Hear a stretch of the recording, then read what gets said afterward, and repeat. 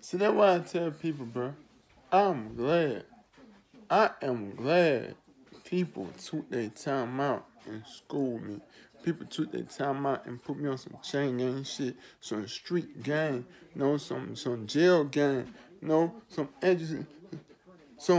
educated gang, you know what I'm saying, to help me better my life. Cause bro, I was lost. I'm not gonna lie. I was lost. But can you admit that you were lost? See, that's the first step. So that's the first step to everything. Like, just like AA and everybody say, bro, you have to admit that you're an addict. Like, if you can't admit that you were wrong, then you will never be able to solve the problem. If you can't admit that, oh, I'm wrong for what I did, it's my bad, I would never be able to solve the problem. But we just gonna be arguing all day long. And we're gonna be arguing on who's wrong, who's right, and you will not be doing it. You feel me?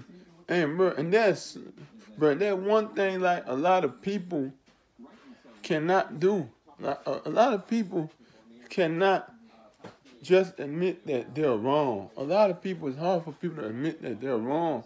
Cause you gotta understand, you feel me? Right is his own wisdom. You feel me?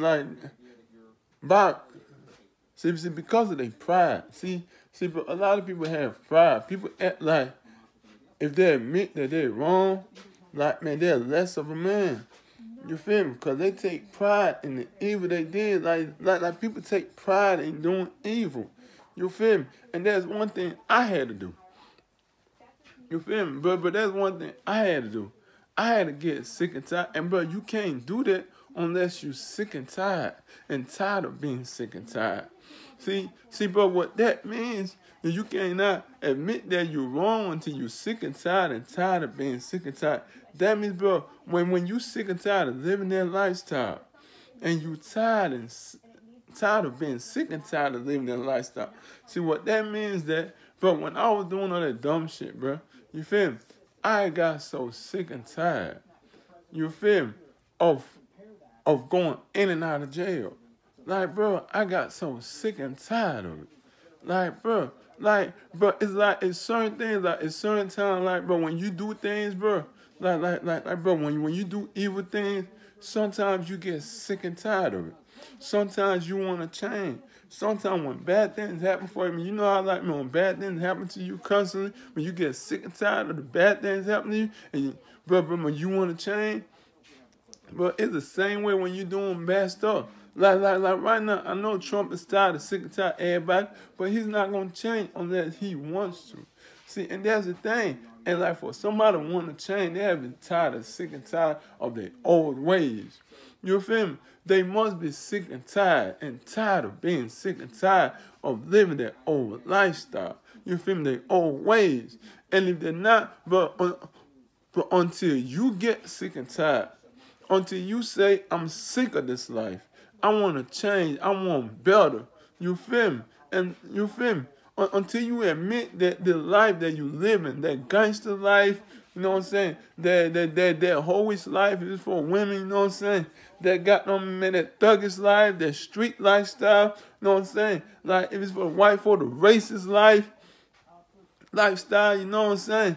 Like, if it's for the black folk, all this dumbass shit niggas do, man, to credit the killing and the bullshit and the fighting and the brutality. No, what I'm saying? Like, bro, there will not be no change in the community until the people are sick and tired of being sick and tired, my people. My people, I'm telling you, like, bro, I don't hate y'all. I love y'all. But you have to do it for yourself. Bro, I could talk all day long. I could preach all day long. But until you're ready to do it for yourself, bro, just like the Bible said, bro, you can, man, just like the old saints say, man, you could lead a horse to the water. But I could teach you all day long, try to lead you into good path. But I could teach you all day long, try to get you to understand this shit. I could bring you down to the simplest understanding. But I could lead you to this water, and that's what I'm doing, leading you into the path. But like I'm telling you, it's gonna take you. It's gonna take you. If you thirsty or no, you gonna get tired. When you sick and tired of being thirsty, what you do? You be like, fuck this shit. I'm finna pop me some. I'm finna bend down there and drink me that water. You feel me? See that what I'm saying, bro? You have to be sick and tired. But y'all not sick and tired. You like this because, bro, this is your lifestyle. You think this is cool, bro.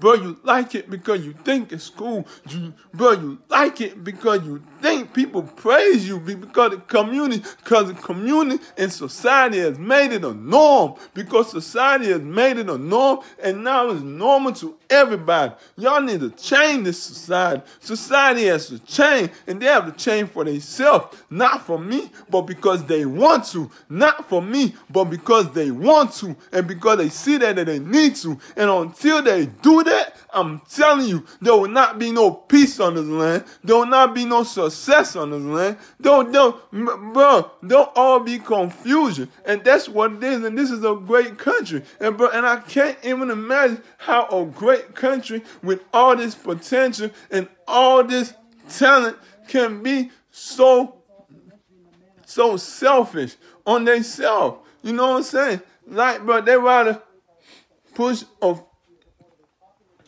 fucked up agenda, you feel me, based on their emotions or their hate, that actually live in peace. Like, bro, you have to make it, and you have to end this racism. And this racism is what is dividing everybody. You feel me? And it's going to take the white people to end this racism. And if white people don't end racism, there will be no unity in America.